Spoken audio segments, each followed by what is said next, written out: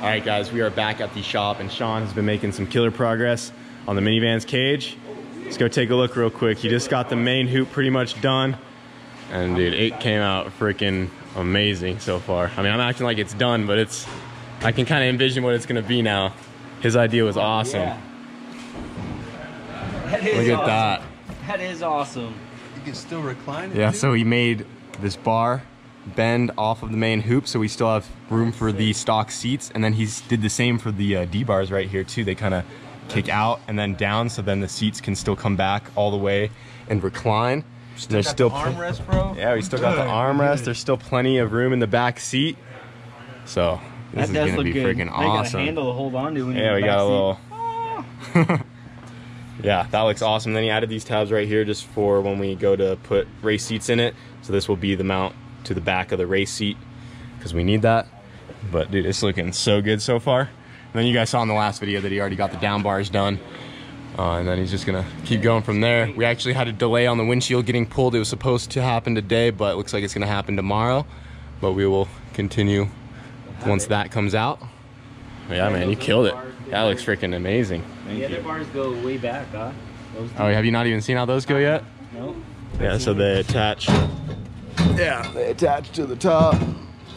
Oh yeah. And they'll go Hey, that is up and cool. down.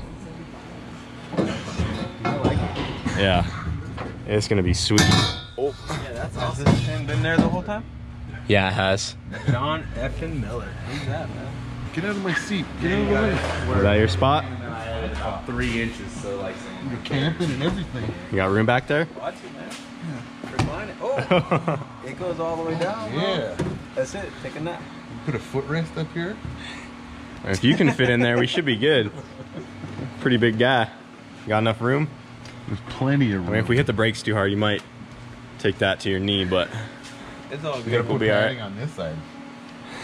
Yeah. We'll put padding there, padding over the top.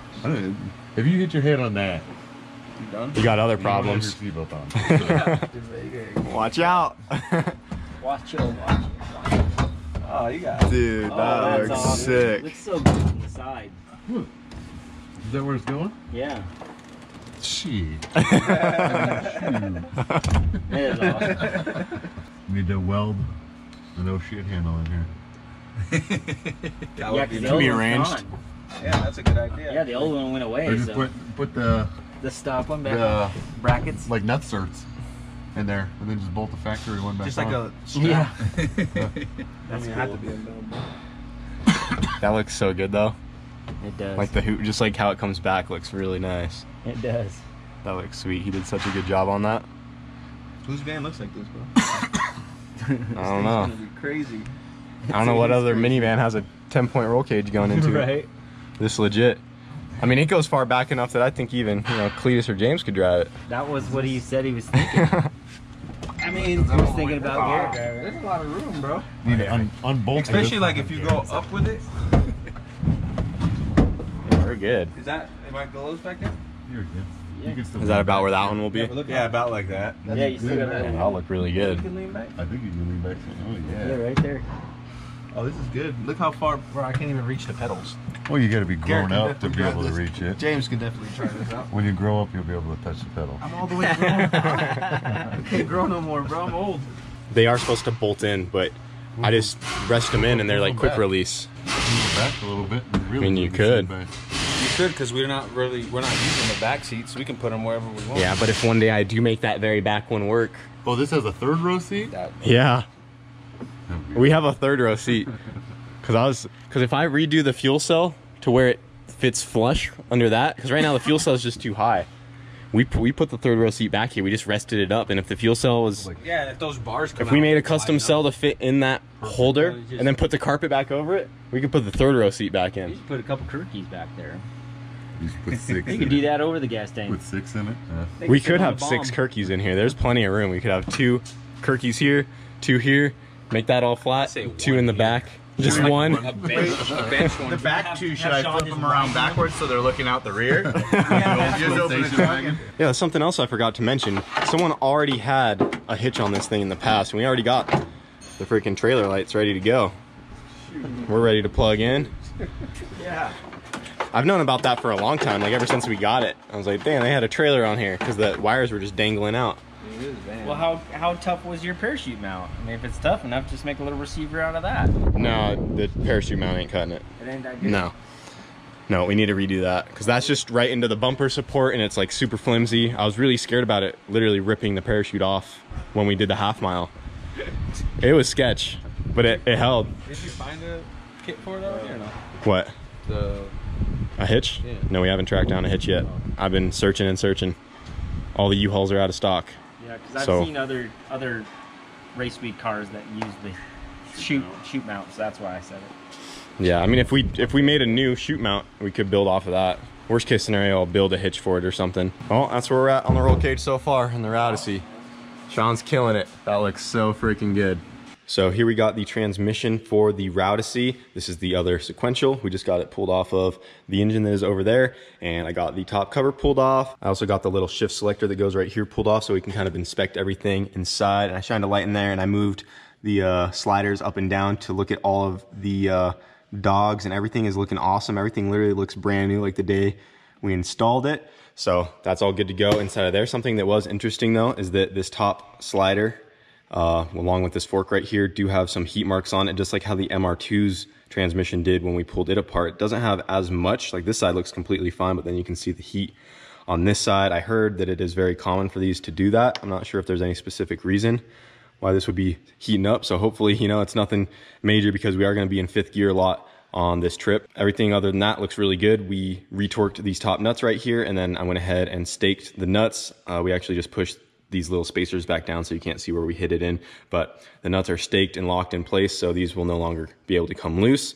And yeah, everything's looking good. So we just wanted to double check the transmission as well and make sure we got those staked, and now we're able to put everything back together, and then we'll get the transmission back onto the engine, and then that will be all ready to go. Fresh head gasket, train will be back on and inspected, and that can go back into the Rowdyssey once we get the cage done. We get the van back onto our side over here, and then just throw the pulley and belt on like I think I said in the last video. But yeah, just wanted to double check, make sure everything was good with the engine and everything was good with the transmission. And once we get the cat back on, this will be all good to go. So Emilio got the head pulled off of Hondru to take a look at the damage, and this is what we found, man.